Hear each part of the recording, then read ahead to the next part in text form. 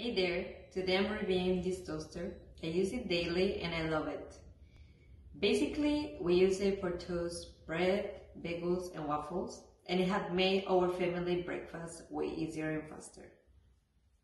So for cleaning, you just have to wait until it cools, then put the tray and wipe it off with a dry cloth.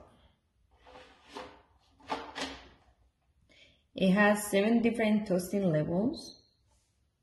This for push down, cancel for whenever you want to stop it, and then reheat and defrost.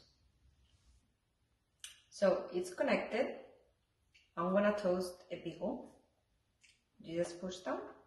I personally like it in number 3 because I don't like it to toast. And there you have it, toasted bagel.